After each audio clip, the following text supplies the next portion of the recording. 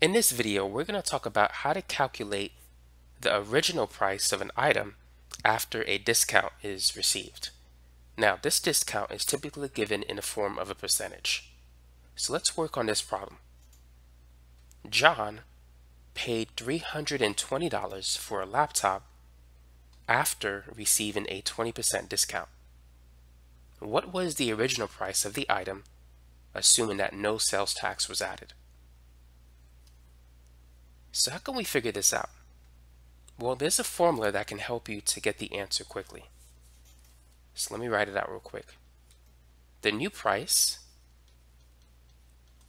is equal to 1 plus or minus R times the original price. The new price, or the final price, is basically the final amount that John paid for the laptop after the discount. So that's going to be $320. R, you can think of R as the interest rate or the discount. R is the percentage. So because we're dealing with a 20% discount, should we use the positive sign or the negative sign?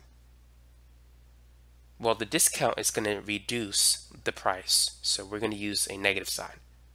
The new price is going to be less than the original price, so that's why we need to use negative R instead.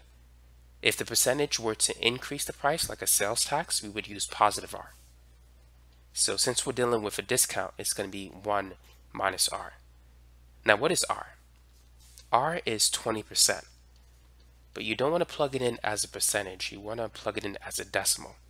So you need to know how to convert a percent into a decimal.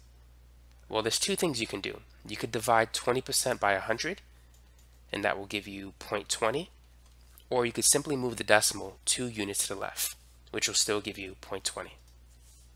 So that's our R value. The original price, we don't know what it is, so we're going to call it X. So 1 minus 0.20 is 0.80. So what this means is that after receiving a 20% discount, the new price is 80% of the original price. Now, in order to calculate the original price, we need to divide both sides by 0.80. So the answer is going to be 320 divided by 0.80. Thus, the original price of the laptop was $400. After he received a 20% discount, it went down to $320. And you could check your answer. You could find out, hey, what is 20% of 400?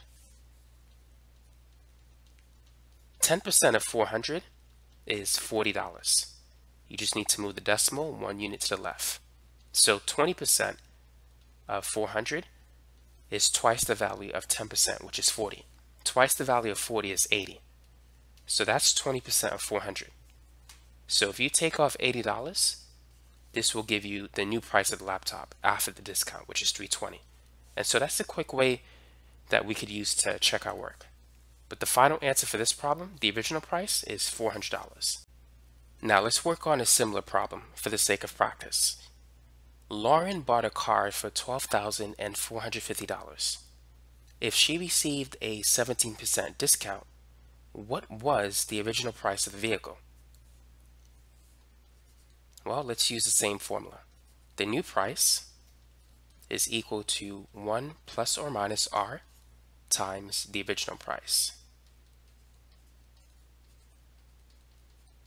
So the new price after the discount was applied is $12,450.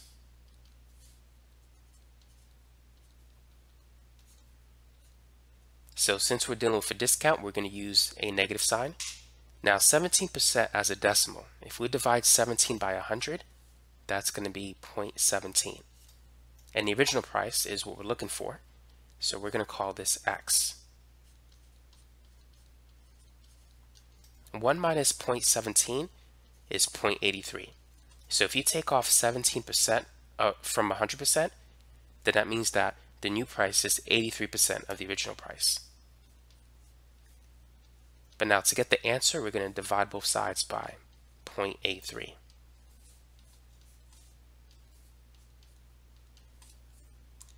12,450 divided by 0.83, that's equal to 15,000. So this is the original price of the vehicle before the discount was applied. So now you know how to calculate it using this formula. So keep this in mind. The new price is equal to 1 plus or minus R times the original price.